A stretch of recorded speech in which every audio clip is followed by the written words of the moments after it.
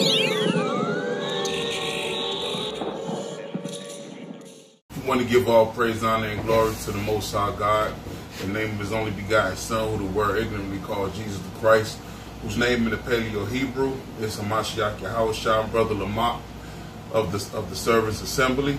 Here's another spiritual exhortation, right? It's called, I named this lesson, Keep Your Lamps Lit, right? Because in these last days, as things become rough, man, you may have family issues, children, different things may be going wrong in your life, and you're trying to push through the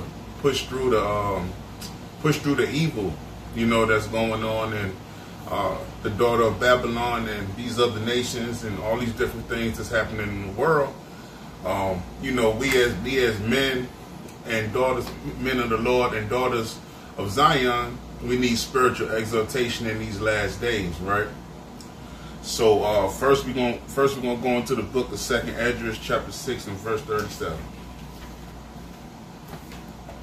Let me know when you get there.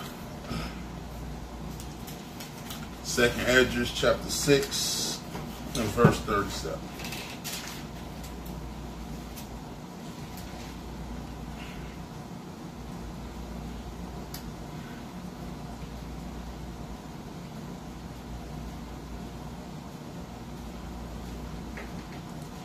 Make sure you mark it down, right? So this is the book of 2nd Esdras, chapter 6 and verse 37.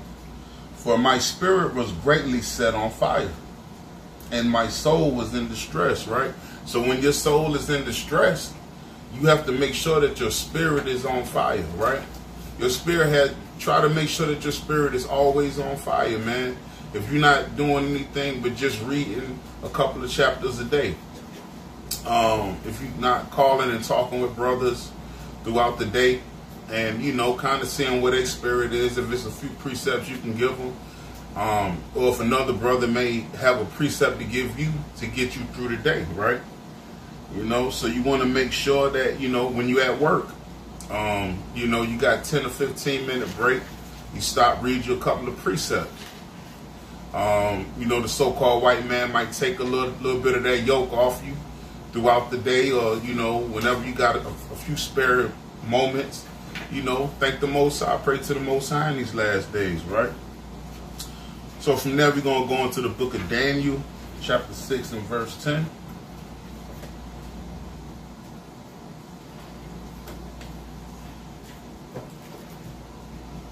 Daniel chapter 6 verse 10.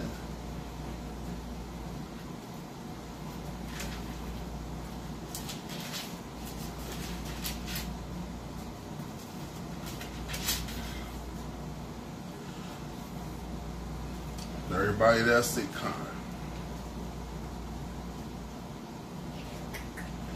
right? Because in these last days, you gotta always exhort yourself. Try to exhort your brothers, exhort the women, the daughters of Zion. In these last days, every little bit counts, right?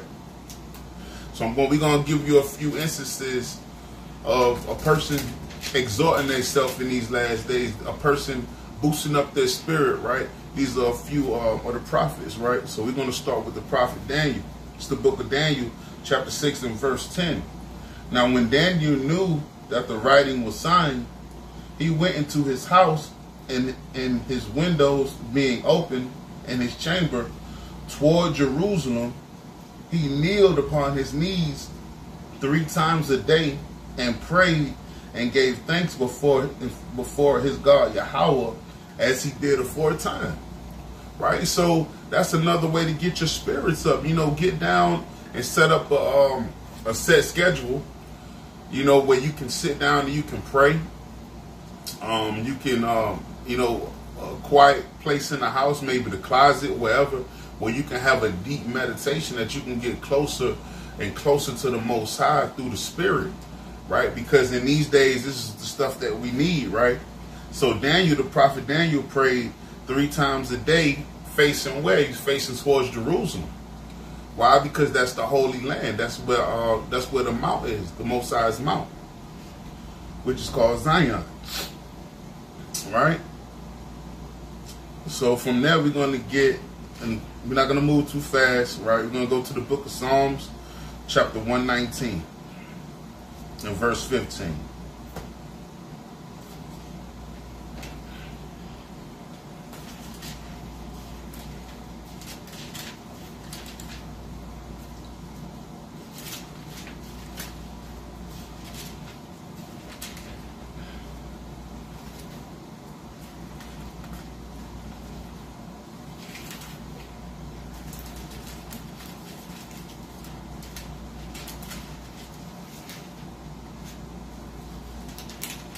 Right? The book of Psalms, chapter 119.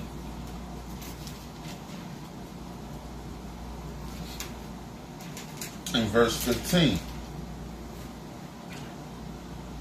And it reads, I will meditate in thy precepts, and I will delight myself in the statutes, and I will not forget thy word, right? So yeah, you have to meditate in these precepts, man. You got to go through the book. You got to go precept upon precept. Start putting these things together, you know, and start boosting up your spirit in these last days, you know. You can't have too much idle time. Idle time destroys the mind. Idle time destroys the mind of the man and the woman. You start thinking about all kind of wickedness, right? All these different things. We're born into wickedness. We're born into sin. We're born into so many things that we have to use these things for our advantage in order to keep ourselves in the right mode and in the right zone so that we could push forward and try to get the kingdom. You know, every day is a struggle. If it ain't family, you know, if it ain't your woman, if it ain't your husband, if it ain't many different things that can force you to force your a few of the candlesticks to go out, right? That you gotta rekindle them. These feast days, the feast of Pentecost is upon us. These days are used to what? To re-energize, to recharge your spirit in these last days. That's what they're for. The Most High said, "Gather together, ye gather together, O nation undesired," because He knew that we would need these times to gather together. Now we know some brothers, you know, and sisters, financially or you know, as far as transportation and everything, they're not able to get from place to place. You may have different things going on with your family, you know, that you're not able to make it. But through the Spirit, you know, we have to make sure that we gather together and that we use these days to recharge through the Spirit, right? So let's stay in Psalms 119 and get verse 69. Verse 69.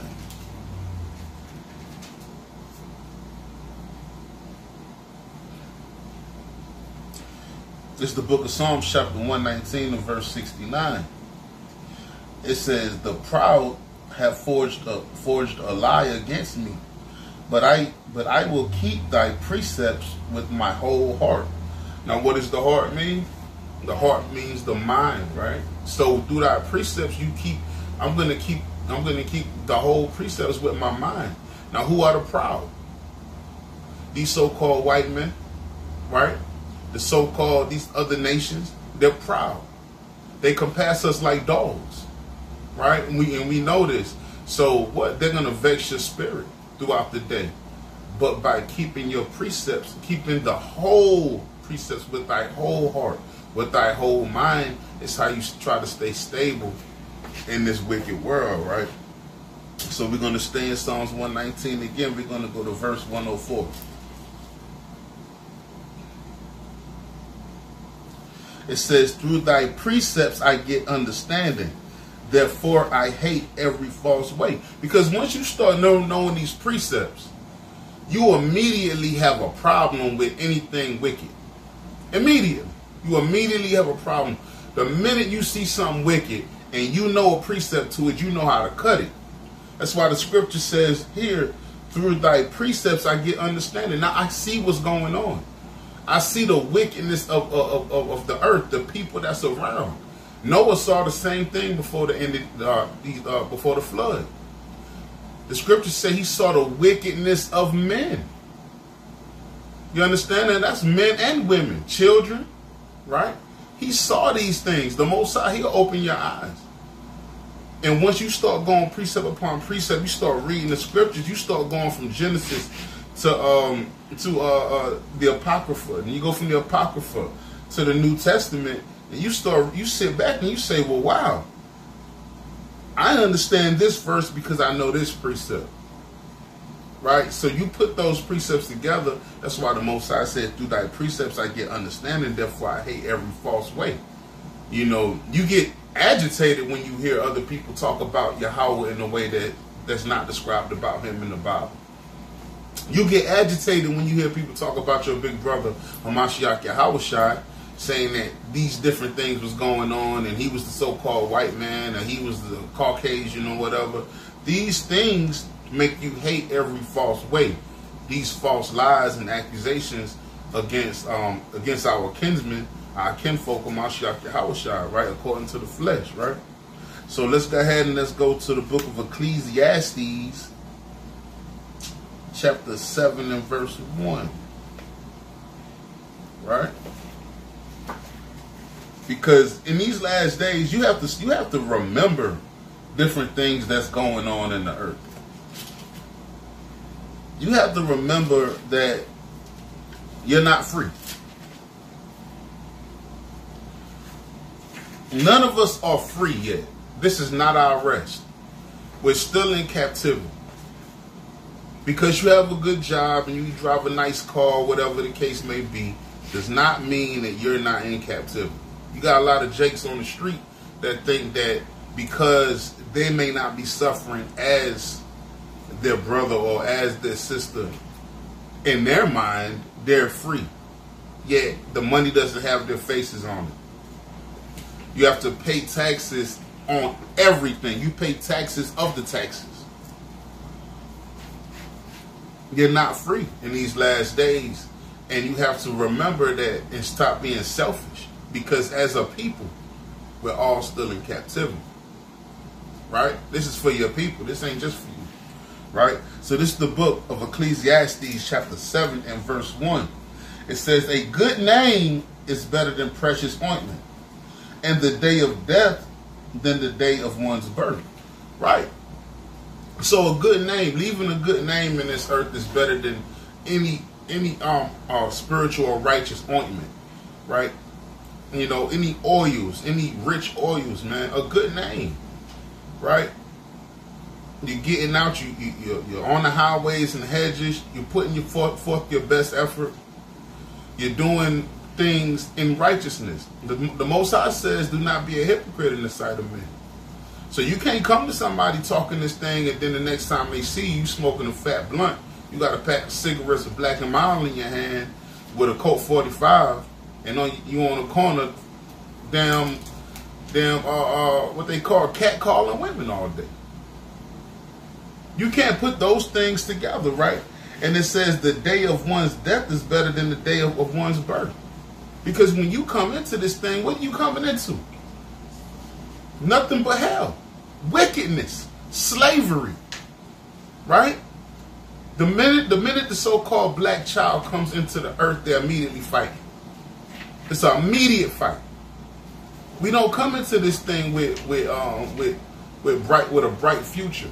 If the Most High, grants us the mercy to have a semi-great future, it's still going to be a hard time.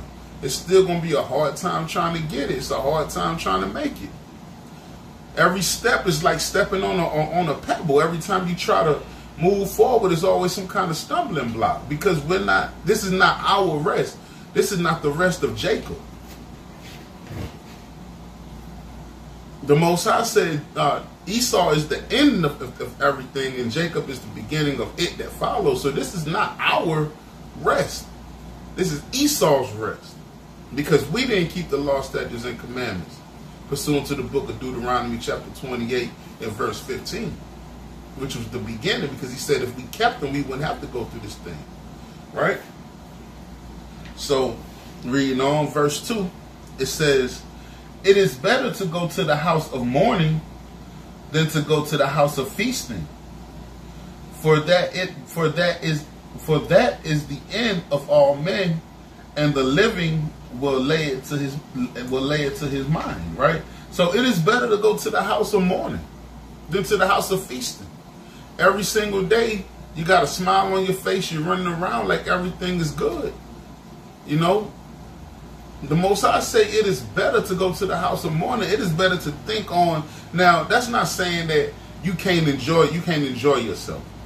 The Most High says, do not, or roughly paraphrasing, do not deny yourself of the good thing. And that precept will be up there after I get through with this thing, right? So don't deny yourself of the good thing. The Most High didn't say that. The Most High also speaks about still planting vineyards, right?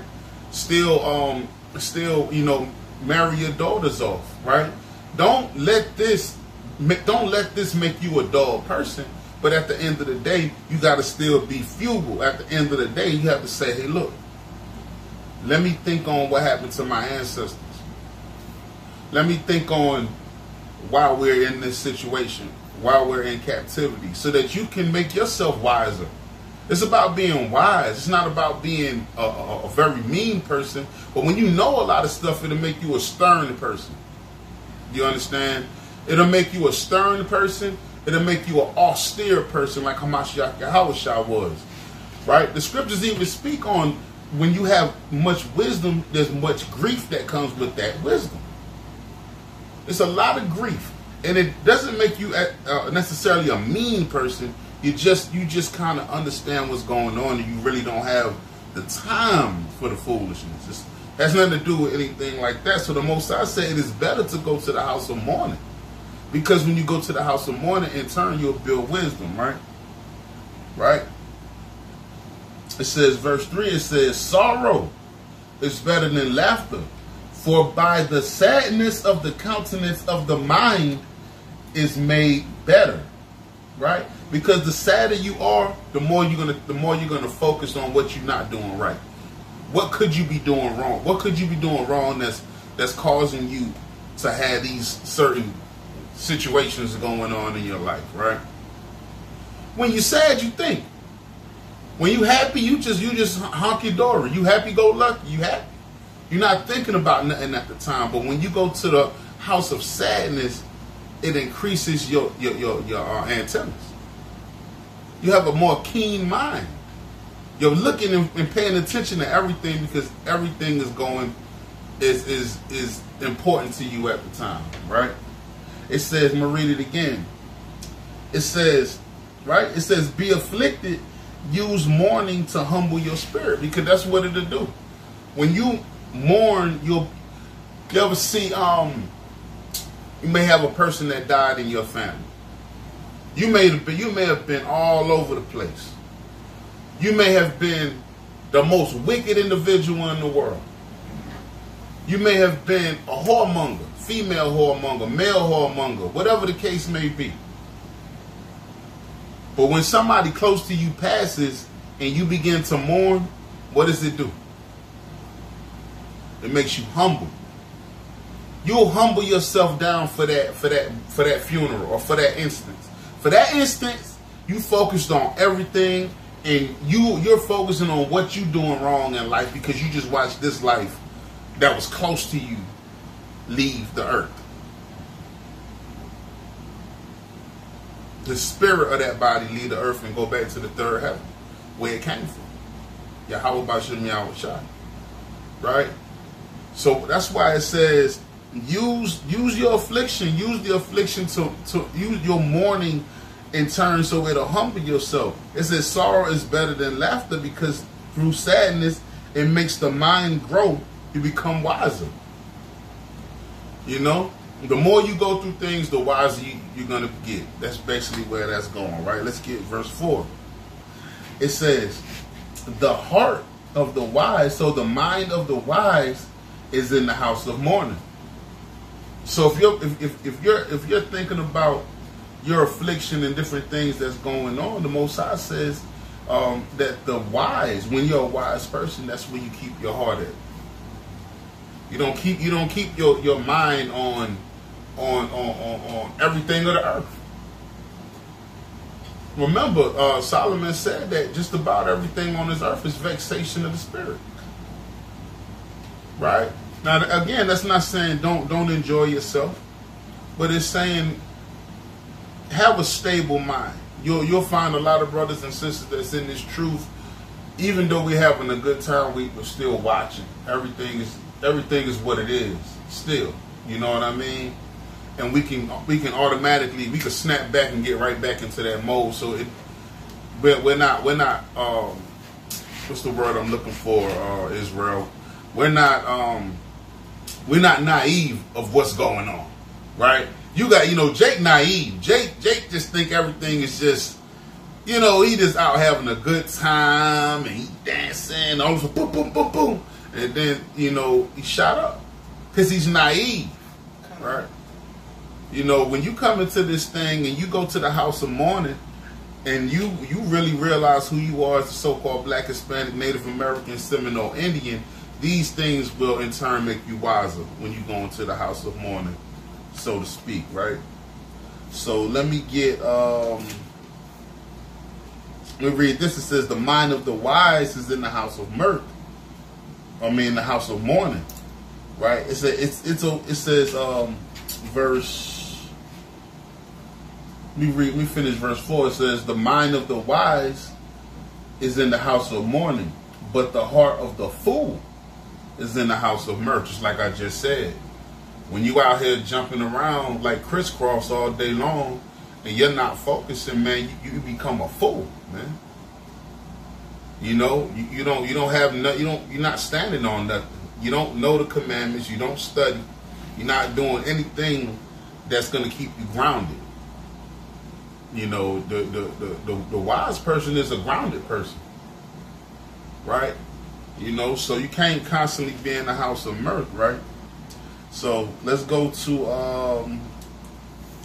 let's go to the book of Isaiah 24 and verse 7, man. Because what is the house of mirth? What is he talk? What is Solomon talking about? Let's get some proof on that, Israel.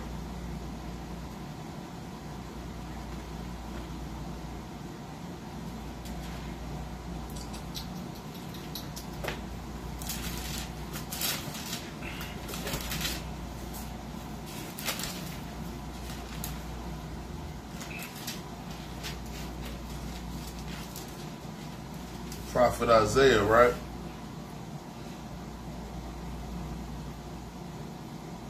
It's the book of Isaiah, chapter 24 and verse 7. It says, the new wine mourneth, the vine languisheth, all the merry-hearted do sigh. Verse 8. It says, the mirth of tabrets ceaseth, the noise of them that rejoice ended, and the joy of the harp ceaseth. They shall not drink wine with a strong with a song. Strong drink shall be bitter to them that drink it. Right. So this is going into the end of this thing.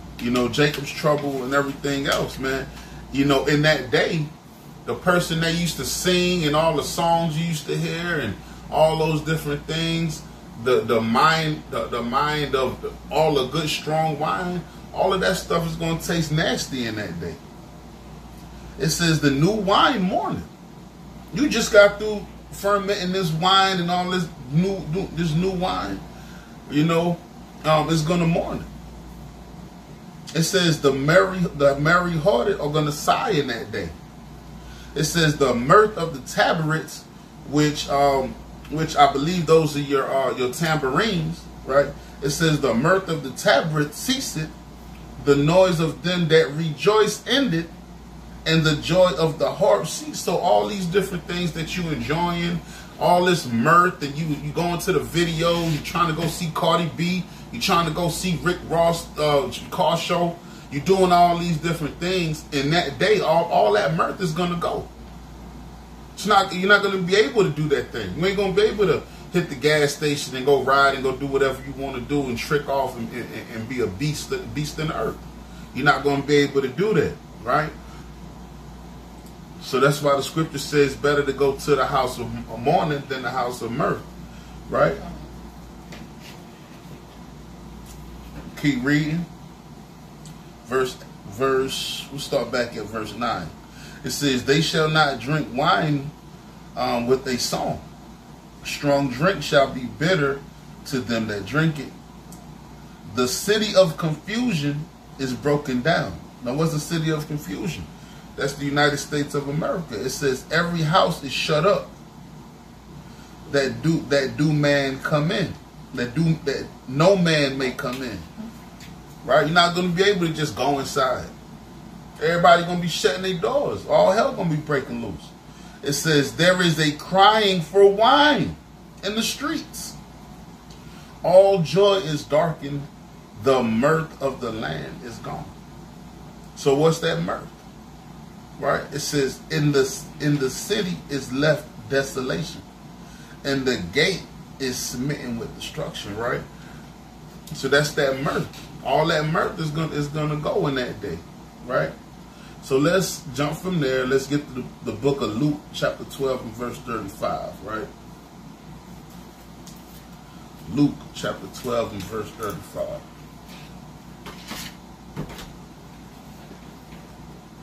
Hopefully I ain't moving too fast, Israel.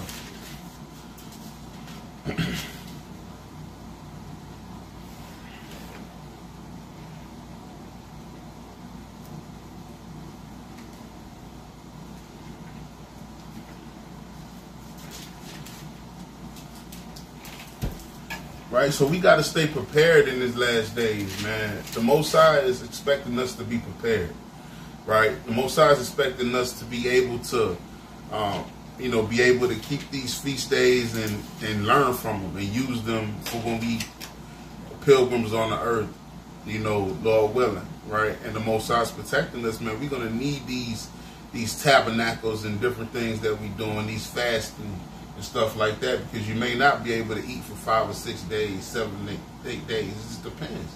But the Most High is going to be with you, right? So this is the book of Luke, chapter 12, and we'll start at verse 36. No, we'll start at verse 35. It says, "Let your loins be girded about, and your lights burning." Right. So what? When you gird your loins, you're preparing for war. So, you have to gird your loins. You have to be prepared for what's coming. We can't just keep walking around here thinking that everything is going to stay the same. We just read in the book of Isaiah that the storehouses are going to be closed. Doors, people that would open their door for you are not going to open in that day. For what? All hell breaking. I'm not opening the door neither. The scriptures are the book of Judges chapter 5 speaks on that as well, right? It says let your loins be girded and your lights burning. Now, what's your light? That's the law, statutes, and commandments, man. Right? That's your spirit. Your spirit is a light. The law is light.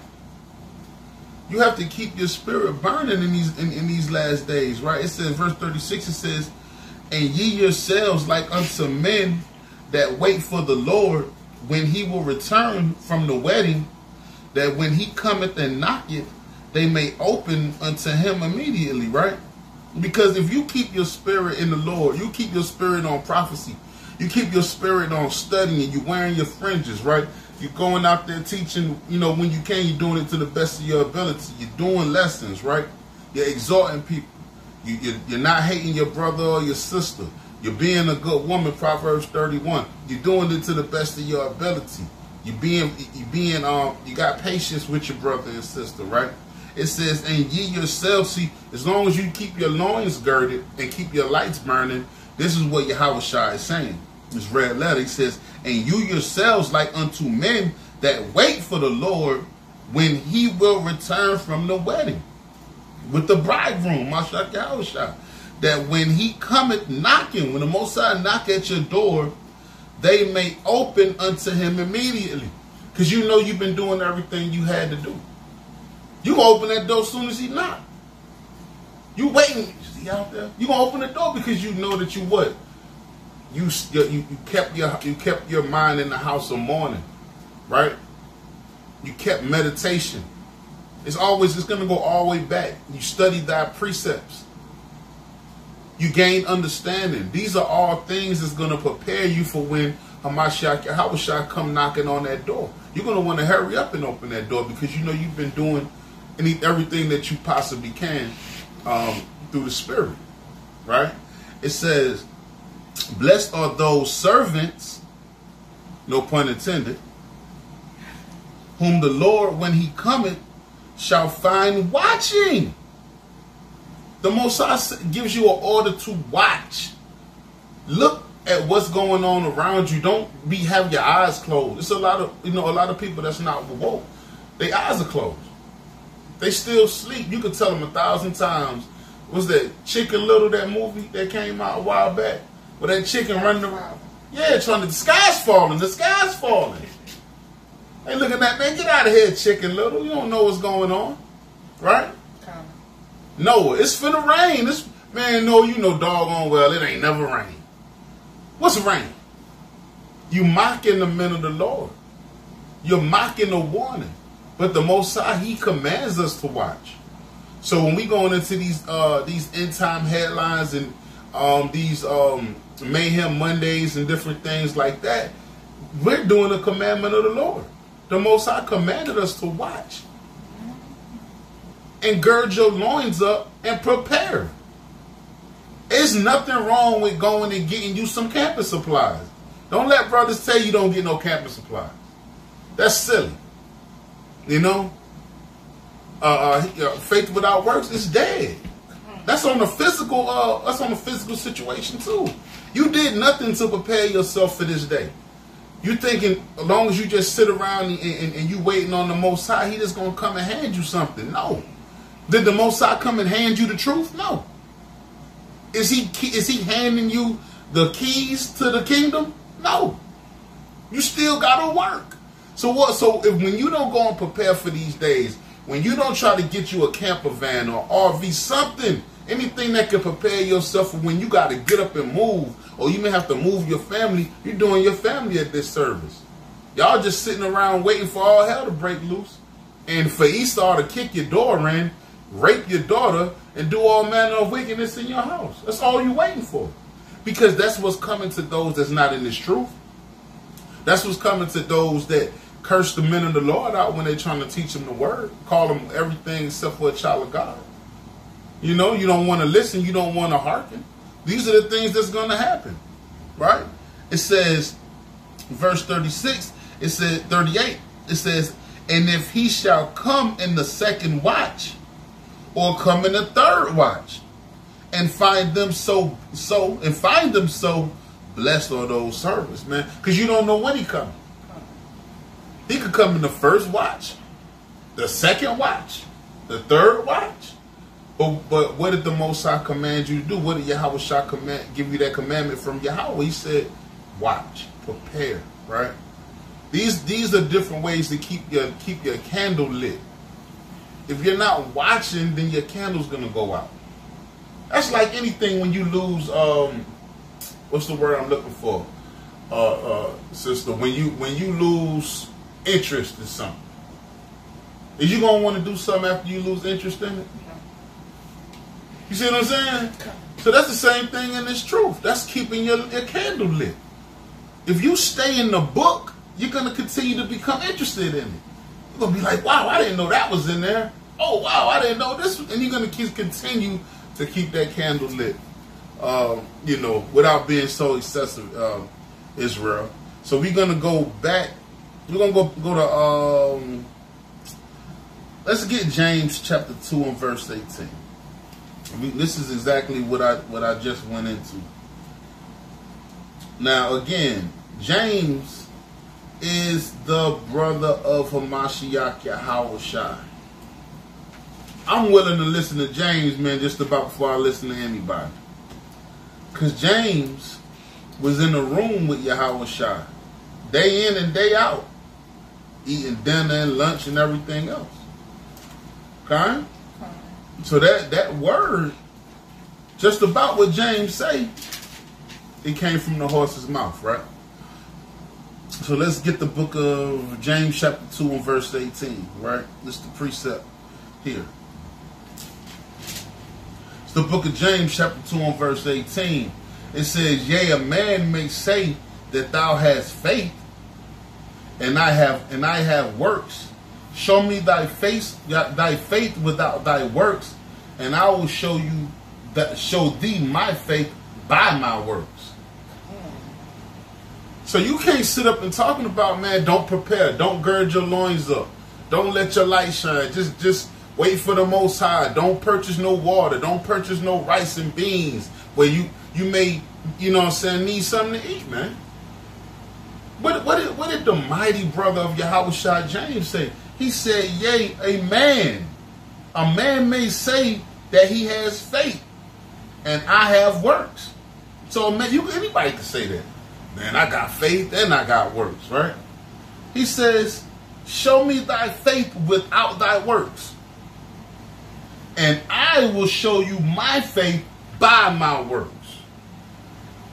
You got to do something. You can't think something is going to come to you.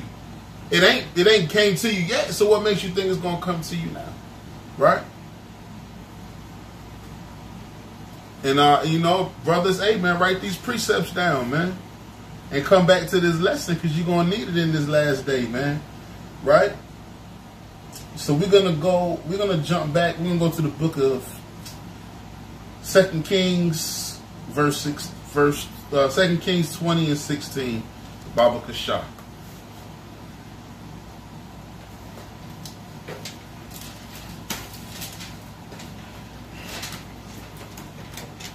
Kings 20 and verse 16. Because this is a clear image of what faith looks like. A lot of us say we got faith, man, but we ain't really got no faith. You got to be willing to lose something. The Most High like to see that thing in blood a lot of times, man. You know what I mean? You got to be able to lose something. You're going to lose family members, man. You're going to lose a lot of things once you get into this faith. It comes with it. The Most High want to see how much you love Him, because you're going to have to lose some of them people, man. Right? This is the book of 2 Kings, chapter 1 and verse 16. This is a classic, right? It says, and Isaiah said unto Hezekiah, so this King Hezekiah, he says, hear the word of the Lord. So Hamashiach Yahweh, Bashem Yahushua, gave a word down to Isaac, right? And Isaac is talking to Hezekiah. Behold, the days come that all that is in thine house, and that which thy fathers have laid up in the store unto this day, shall be carried into Babylon. Nothing shall be left, saith the Lord. So Isaiah is giving a prophecy that was given to him by Yahweh, saying, hey, you the king now, but it's going to come a time where everything in your house, your children, everything you got, because the house is your bloodline. So he's talking about your bloodline, and he's talking about the things that's in your physical house, right? It's going to be carried away into Babylon during the Babylonian captivity. It reads, behold, the days come that all that is in thine house, and that which thy fathers have laid up in the storehouse unto this day, shall be carried into Babylon. Nothing shall be left, saith the Lord. And of thy sons that shall issue from thee, which thou shalt beget. So he ain't even had these children yet, but he's saying the children that you're going to have, he ain't even had them yet, right? He says that you shall beget, shall they take away, and they shall be eunuchs in the palace of the king of Babylon, right? So what's a eunuch? A man can be, he can choose to be a eunuch by not having sex. A man can also be made a eunuch by another man, which means they can have their rod cut off, right? Or some men are born eunuchs. For some kind of way they're born where they can't use it, right? So that's what a eunuch is. So he's telling him that their sons, that King Hezekiah's son, are going to be made eunuchs by other men. And a lot of eunuchs are homosexual. And the king will have them around, they have feminine tendencies. They walk around kind of like a woman. if you remember when the Israelite Benjamite Esther, which was queen of Persia, when she married the Persian king, if you watch any of the movies, you'll see that she had a eunuch with her. And that eunuch made sure she was taken care of and put the good smelling perfume on for the king and all these different things, and made sure she washed and all those different things that was prepared to meet the king. And they have a feminine essence about them, right? They don't mind them being around the women because they can't have sex with them.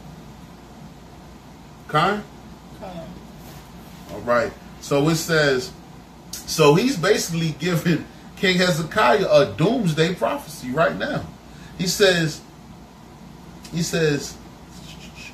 then said Hezekiah unto Isaiah, good is the word of the Lord, which thou hast spoken.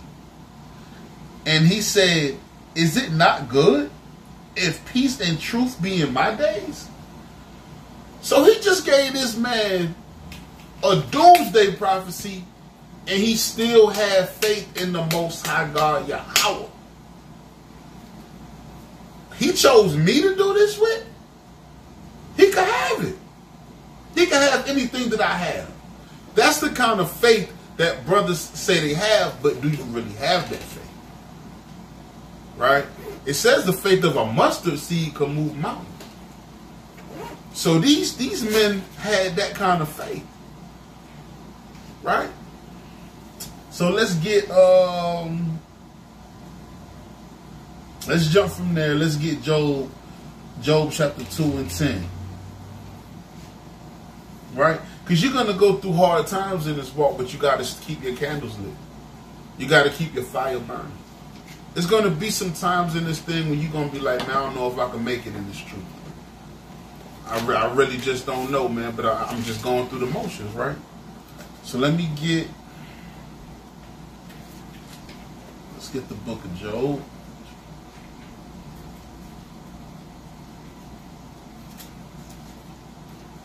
Chapter 2.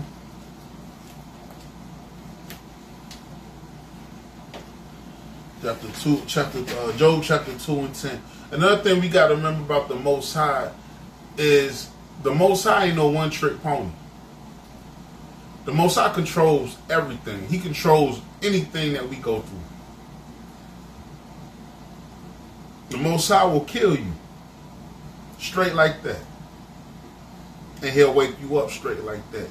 He'll bring you from nothing and he'll make you something just like that. It's a small thing for the Most High.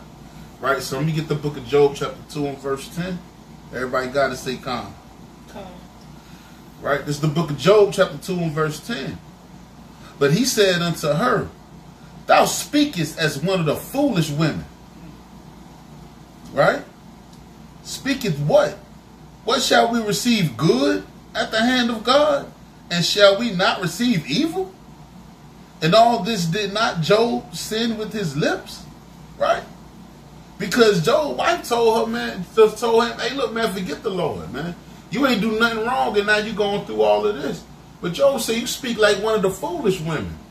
So that let you know that even in that day, you had women that were just foolish around him. That just, just saying things all out of their mouth, right? But what we speaking on right now is the hardships that you're going to go through in this truth. You think the Most High just only could do good? He can't do no evil? I don't want to worship somebody that's a one-trick pony. I want to worship somebody that's ruled over everything. Right? Because Esau have you believe that Yahweh was fighting with the spiritual demon Satan, right? And Yahweh threw a right uppercut, but he missed him, and Satan kind of parried and hit him with a straight, laid him out. Yahweh was kind of coming to, you know what I mean? And all of a sudden he saw a rope and he pulled it, and it was a trap door, and then Satan fell out of heaven, and that's how. Look, Yahweh don't need no help from nobody to destroy Satan. He created Satan. He works for the Most High. He didn't need for no trap door to open so Satan could drop on the earth. If he wanted him dead, he would be dead. The Most High is a man of balance. Good and evil comes from the Most High, Yahweh Bashem Yahweh Shai. Right? It says, kind. Right? So let's get why the Most High is the way he is, right? So let's get the book of Sirach, chapter 33 and 14. Now this is a powerful precept. The book of Sirach, chapter 33. And this is a very important precept that you always need to know. And brothers that's out there teaching, man, you make sure that you keep this precept in your holster. Because you're going to get a lot of Eve, a lot of older Eve that been in church all their life. And they say, well, not my God. My God would never do that. My God is all love.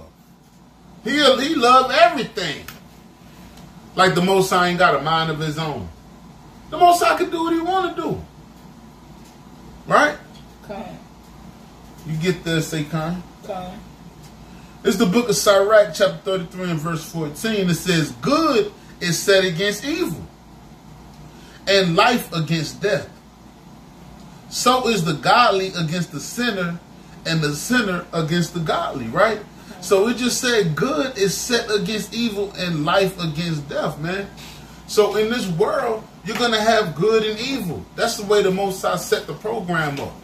It's set up like that, right? So when you're going through the motions in this truth, you have to understand that you're going to go through hard times because it's set up like that from the beginning.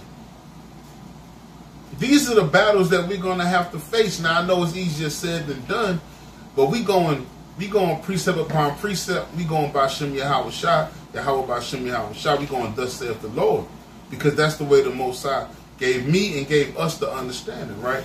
According to the Bible. Verse 14, I'll start in the middle. It says, so is the godly against the sinner, and the sinner against the godly. So when you start keeping these commandments, you become godly to these people. And these people are sinners. They don't want to keep the commandments. So it's going to be a constant balance. It's going to be a constant clashing, just like Esau and Jacob. It's going to be a constant clashing. Cain and Abel, a constant clashing. One is on the left-hand side and one is on the right-hand side. That's just the way it is. Most High set it up that way. Verse 15. So look upon all the works of the Most High, and there are 2 and 2, one against another. So what does that mean? The works of the Most High is 2 and 2. Yeah. It's a balance. This is the most fire precept in here. I love this precept. I love it. The works of the Most High are 2 and 2. One for me, one for you. You get what you deserve. You're evil, you're good. It ain't no in between. These are 2 and 2. You know? You're doing good one day, you're doing bad the other day. That's how the Most High works. But where's your faith? You got to make sure your faith is in place. And these are different things. You have to keep your candles lit. You gotta do certain things to stay in the moment and stay in this fight, man. Because it's a hard fight, but you gotta stay in this fight. No different. You go to the boxing ring. You gotta train to be able to maintain in that fight. The fight may be 12 rounds. You gotta train for 15, so that you know you got 12 under your belt.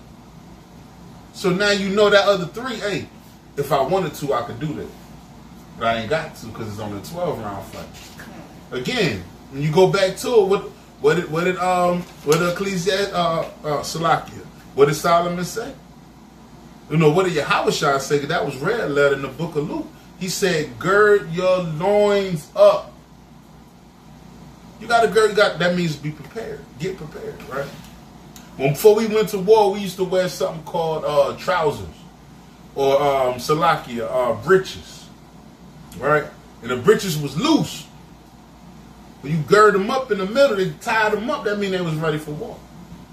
Time to go fight. You know what I mean? So that's what it's about. Gird your loins up, man, in these last days, man, because this ain't our rest.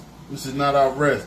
Now let's get that precept on the Most High's works is 2 and 2. Let's get Proverbs chapter 11 and verse 1.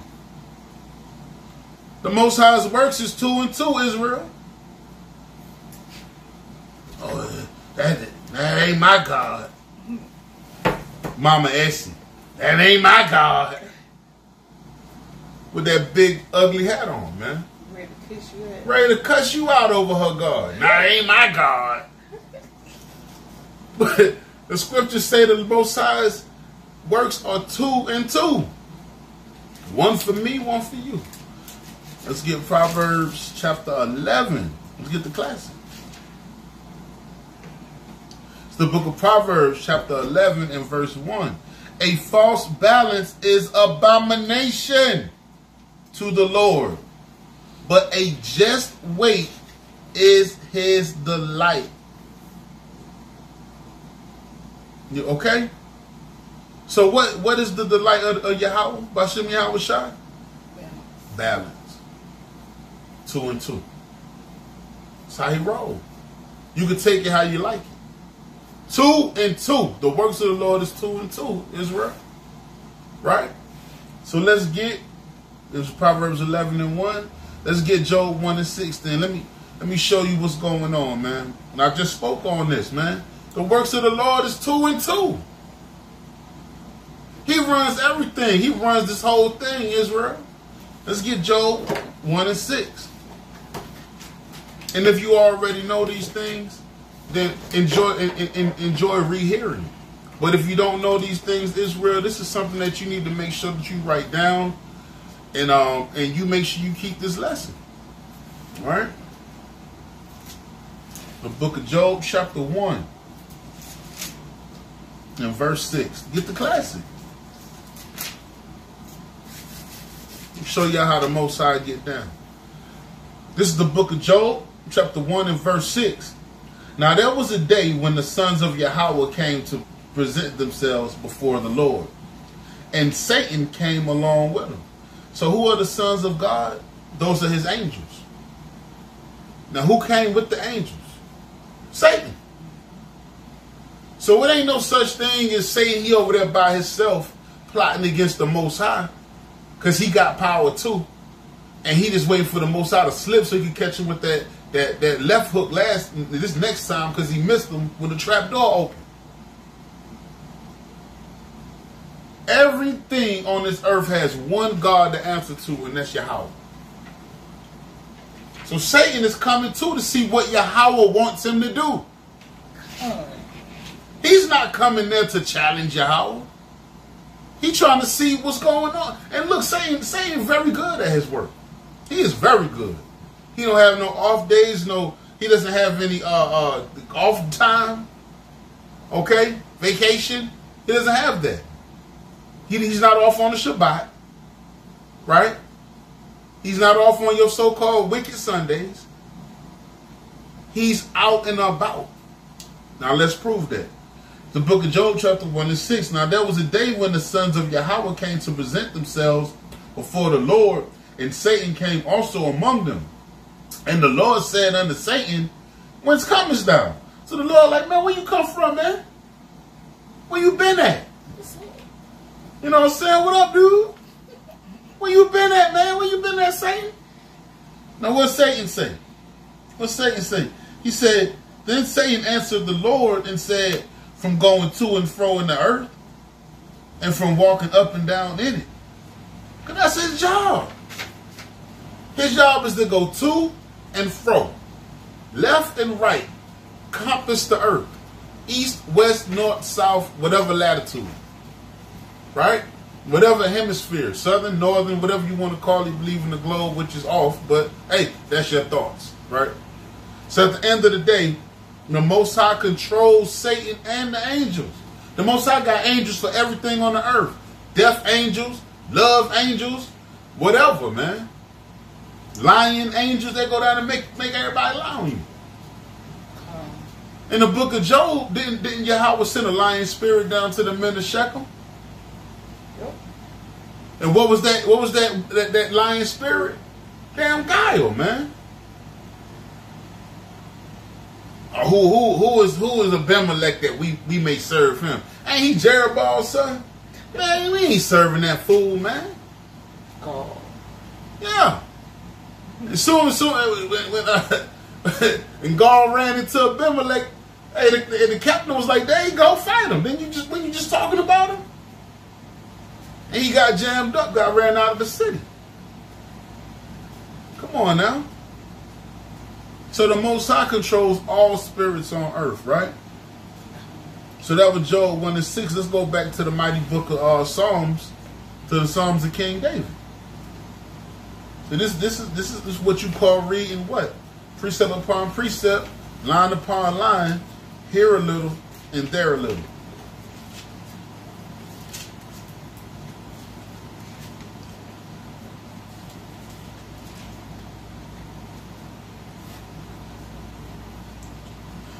It's the book of Psalms, chapter 68, and I'll start at verse 20. It says, "He that is our God is the God of salvation, and unto God the Lord belong the issues from death."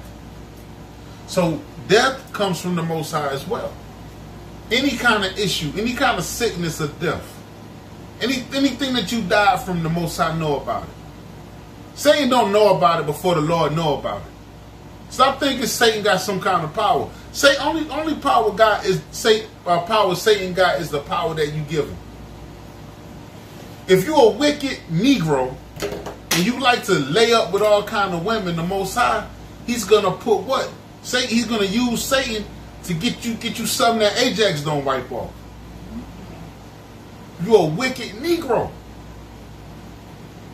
If you're a wicked Eve and you like tricking men out of their money and jamming them up and going in their wallet while they sleep, the Most High will send Satan to make that man wake up in the middle of the night while you got your nasty fingers digging in his wallet, and make him cut your damn throat off, man.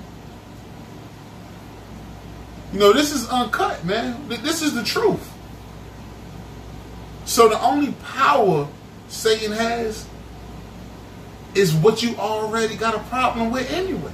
It's stuff that you deal with anyway. He uses it, and a lot of times that greed or whatever your issue is will cause your death.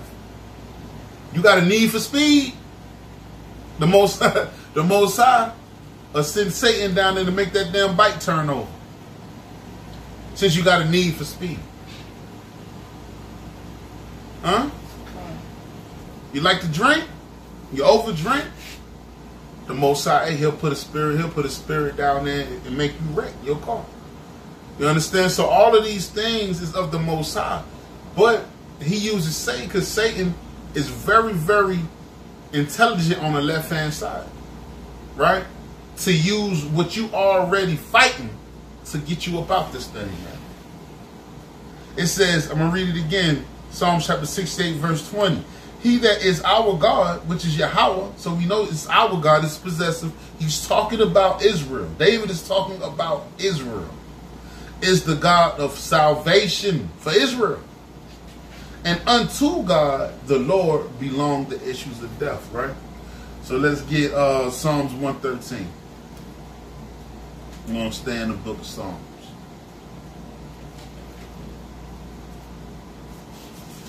And I ain't in no big rush either, Israel, so this hang with me for the long haul.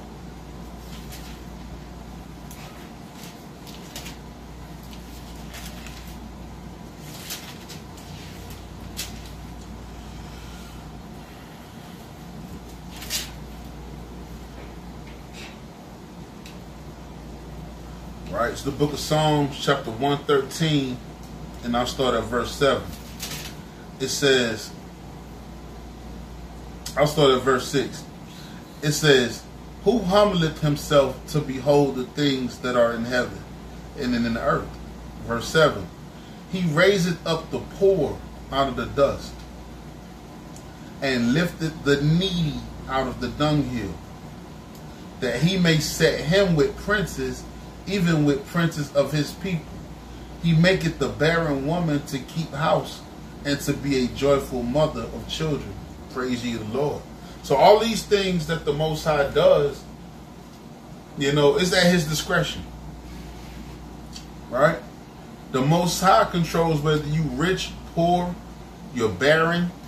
Can you have kids? Can you not have kids? Because one thing too is you hear a lot of Eves on TikTok and whatever, or all these different shows killing their children, talking about they don't want to have children and all these different things. That's how you know that this thing is almost over with.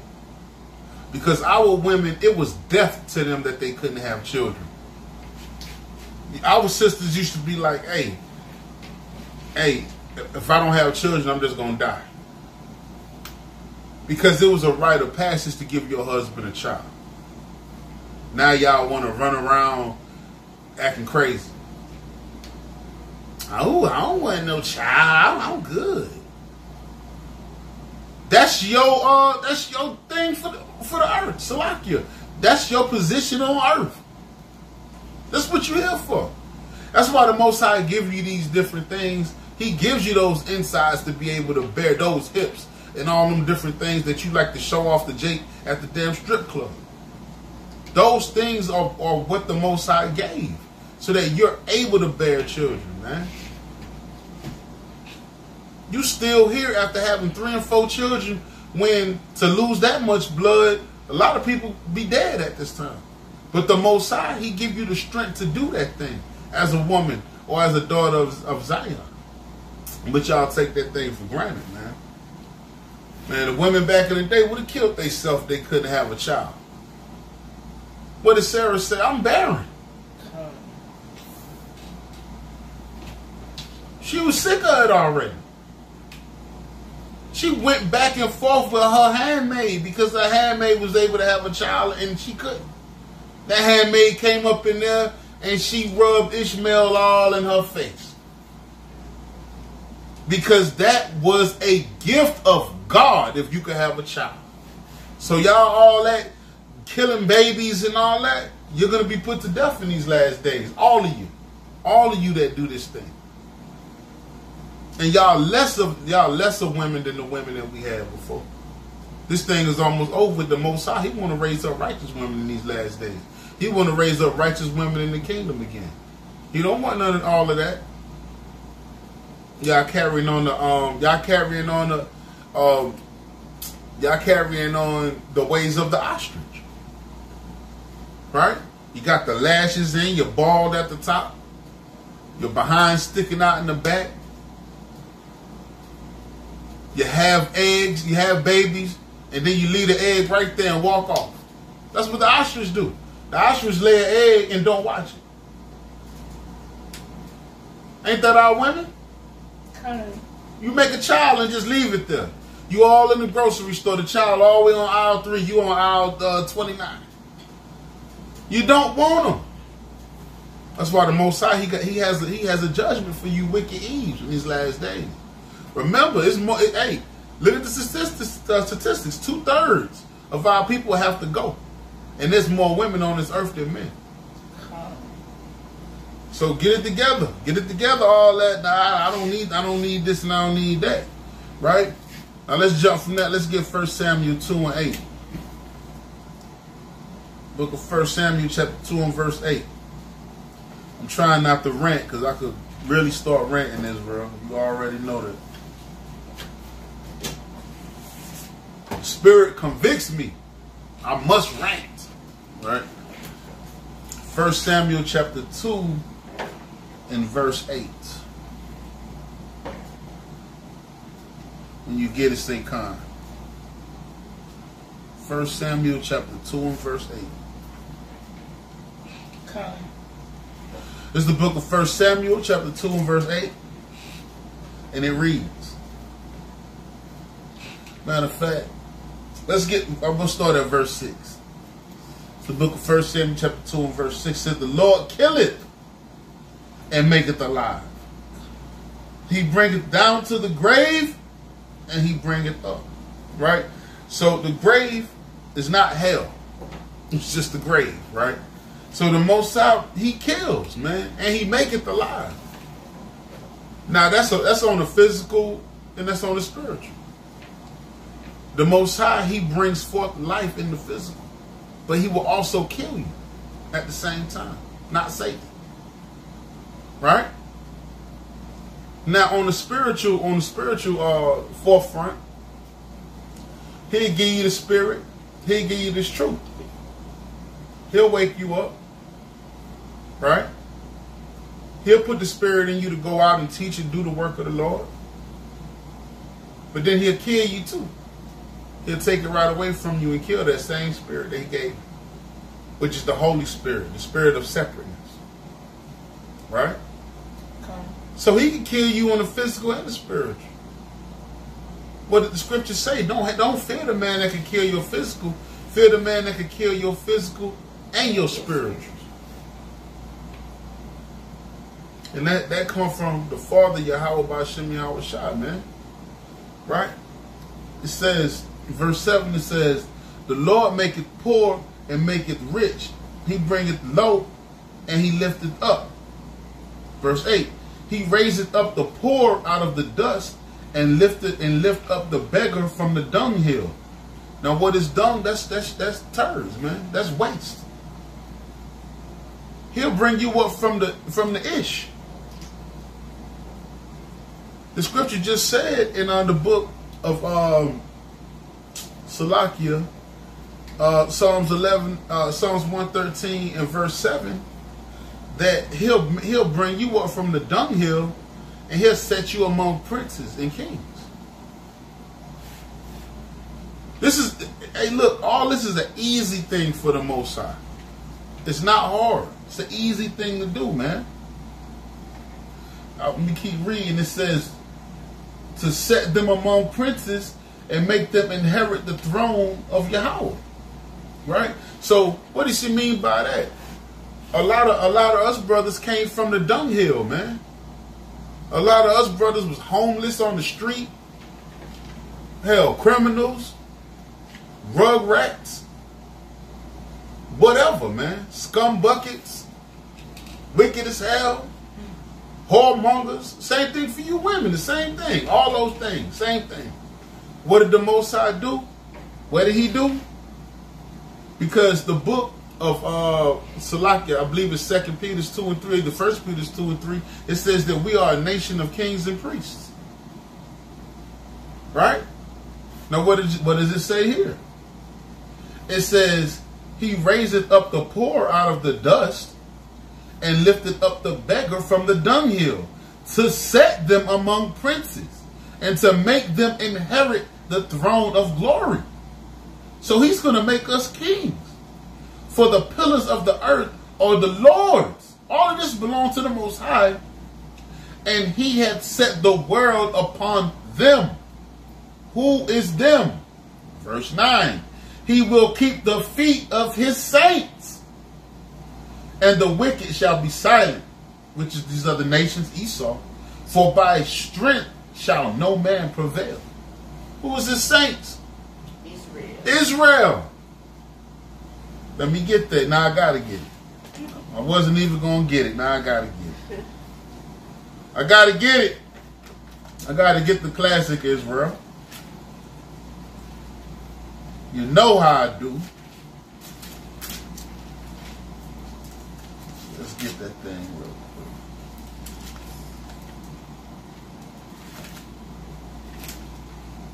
quick. Bear with me.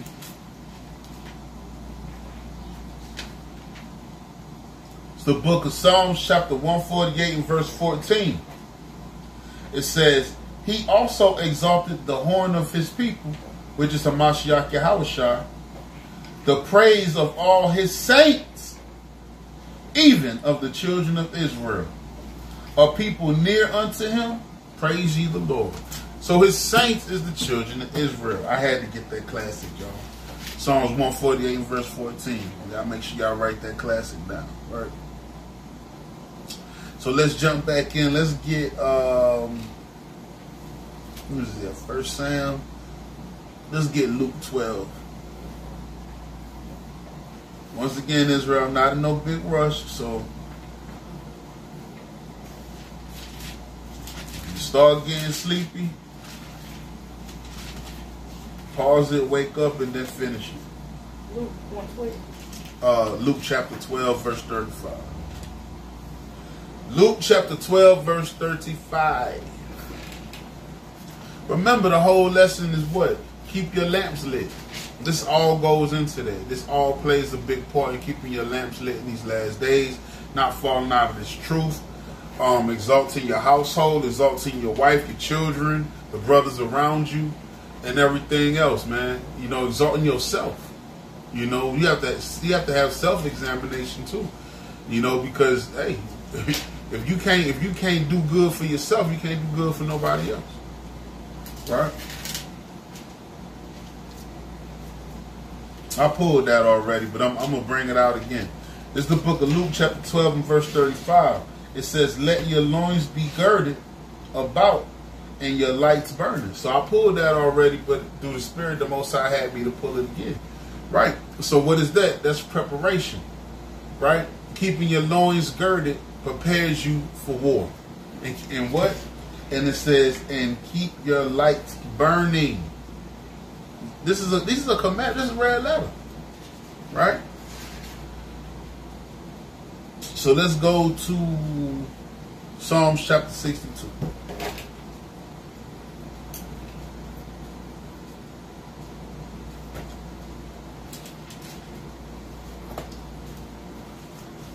Just slow down a little bit, Esau out there keeping up noise. Slow down, Esau. All right. Told you, man, I'm like Job. I live around dragons. That's crazy, man. But the Most High, He push you where He wants you at. It's the book of Psalms, chapter 62 and verse 10. "Trust not in oppression, and become not vain in robbery. If riches increase, set not your heart upon them." Right? So yeah, don't trust so much in your money, and you know, and because the same money you chase is the same thing the same thing that's oppressing you. Right? It's being issued to you by the so-called white man, right? So don't put your heart so much on things of the earth, man. Put your mind towards the kingdom. That's one of the main things in keeping your candle lit. A lot of times, once we start focusing on things of the earth, the money, exalting ourselves to be looked at as kings and princes to people of the world, that in turn takes you away from the direction that you headed, which is where you was headed, which was to the kingdom. You know, you're not coming to camp because you want to work extra hours or whatever the case may be. Look, that ain't gonna get it. You don't gather your career, or gather your career around, or gather God around your career. You gather your career around your house. You understand? Now, if you can't help it and there's nothing you can do at this time, then the Most High got mercy. But at the end of the day, you don't know how much mercy you do have. So that should be something that you constantly working with your boss. Like, look, is there something else I can do? Can I work an extra 2 or 3 hours throughout the week to make up that day? Or whatever the case may be. Now, if you can't, then that's a whole nother situation. Right? And brothers ain't going to put that kind of pressure on you. But at the end of the day, once you start depending and you start depending on your oppressor, you start depending on the things of the earth. That's what takes you away, or takes the spirit to keep these commandments, right, and to stay in this truth. It just does that, I'll read it again. It says, "The righteous shall be glad in the Lord, and shall trust in Him." So how do you trust in Him? By keeping His commandments, by keeping His feast days. Because in your mind you're thinking, look, if I do what the Lord said, then things would go right with me. Pursuant to the book of Deuteronomy, chapter the 10th chapter. Right? It says, "And shall trust in Him, and all the upright in his heart in his mind shall glory. Right? You got that? So let's get the book of Haggai, chapter 1 and verse 5.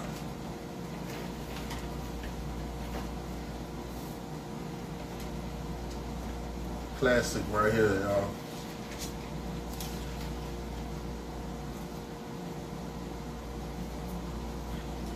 Book of Haggai, chapter 1 and verse 5, right? Because we got to stay on the path, man. You know what I mean? That's really what this lesson really is going into. Staying on the path of righteousness. Keeping your candles lit. Keeping your fire burning. Being that lion, that fiery lion of Judah, right? Being that ravenous pack of wolves of the tribe of Benjamin, right? Being that hard-nosed, hard-headed rhino, right? Right? And being that strong donkey of the tribe of Issachar, and whatever your respective tribe is, right? Being the essence of it, man. It's what it's all about. We in this thing for the long haul, Israel. We got to continue to stay focused, man. Right? It's the book of Haggai, chapter 1 and verse 5. It says, "Now, therefore, thus saith the Lord of armies, consider your ways." Now, do what? Consider your ways, right? So, reflect on yourself and see if the way you've been going, is it leading me to the kingdom, or is it leading me further away from the kingdom? Right? Because I can be honest. Sometimes I look on my YouTube, I can't find no videos because I've been watching everything else. So in these times, you have to consider your ways. You have to say, well, hold up. Why is my algorithm looking like this? Because normally when I click on my YouTube, it's 1,000 different videos, camps, breakdowns, or whatever the case may be, as an exhortation of my brothers of the servants, whatever the case may be. When they take their little time to do an exhortation video, these are things that's normally there. But hey, what happens when you start watching so much things that's not in this truth? You risk, and you run the risk of losing your spirit and falling out of this truth. Because let me tell you, the things of the world is easy to attain. It's easy. It's easy to be wicked. But we are running for that incorruptible crown. Not something like gold or paper that the moth or the flames could burn or destroy. The thing that we're headed to is indestructible. This crown can't be destroyed by the moths and the fire and the flame and man and flooding. Right? So we have to make sure that we're doing what? We're considering our ways. Because check this out, verse 6. Because it says, ye have sown much and bring in little. It says, ye eat, but you don't have enough. Ye drink, but you are not filled with drink. Your clothes, it says, ye clothe yourself, but there is none warm. And he that earneth wages to put into a bag with holes. Right? So you got to consider because you're wasting your time anyway. So you want to consider your ways, and you want to bend your mind towards the Lord and not on putting your money in a bag of holes. What's that bag of holes? That's taxing. Child support, whatever your issue is, that's where your money is going. To a wicked Eve or anybody else. Con? All right. So let's get we're going to start winding down, Israel. Let's get Revelation chapter 14 and verse 4.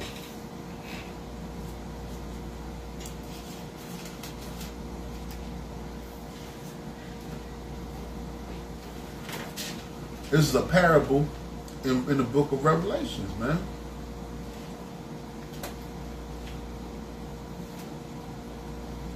Yeah, Israel, you putting your money into a bag with holes, man. Your mind focused on how much money and what you can earn in this world. Now, is that saying that you can't enjoy yourself and have nice things?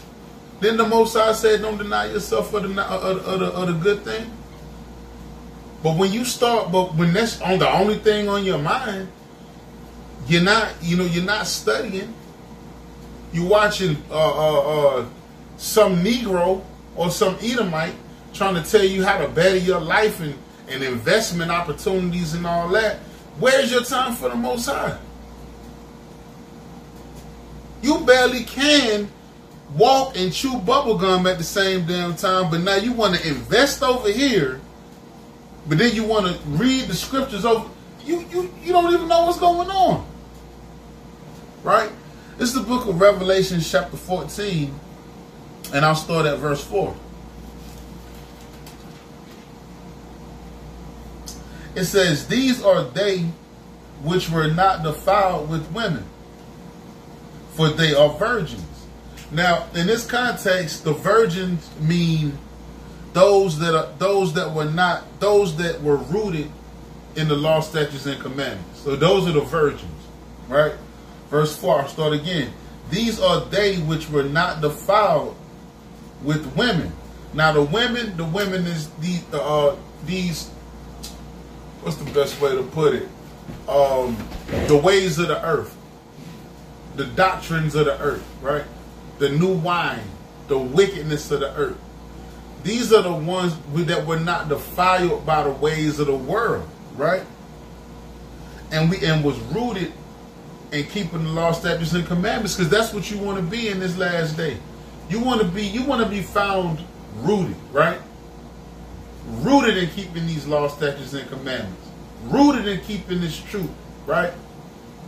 Knowing what the love of the Lord is, pursuant to the book of 1 John chapter 5 and verse 3. Or in the book of Ecclesiastes chapter 12 and verse 13, which tells you what you need to be doing in these last days, regardless of everything else. "These are they which were not defiled with women," right? They were virgins because they was rooted in what? Rooted in Yahushua. "These are they which follow the Lamb." And who's the Lamb? Yahushua. "Whithersoever he goeth. These were redeemed from among men." So what does it mean to be redeemed?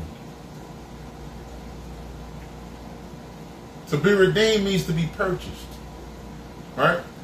So these are these were the ones that was rooted in Yahushua, was purchased from among men, being the first fruits unto Yahweh and to the Lamb. So who is the first fruits? That's your elect, your 144,000, right? The 1/3, right? The ones that was keeping the law, statutes, and commandments. They was rooted in Hamashiach Yahushua, right? Those are the ones that's going to be redeemed. They're going to be purchased back, because we were sold into slavery, right? But Yahweh is going to redeem us back. He's going to purchase us back. Okay? So what does the Most High require? What is he saying? What is he saying by saying all of this? He's saying that he wants to find you keeping the law, statutes, and commandments when he returns. Keeping your candles lit. It's all going to always go back to keeping your candles lit. That's all it is, right? Now let's get these last couple of precepts. Let's get Colossians chapter 4 and verse 1. Get the book of Colossians chapter 4 and verse 1.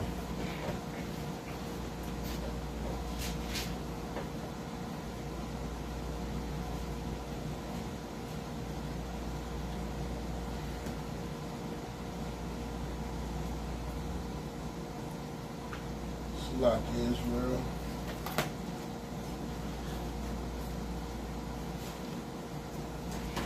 Sometimes I gotta ask myself, do I know where the precept is? Sometimes. All right.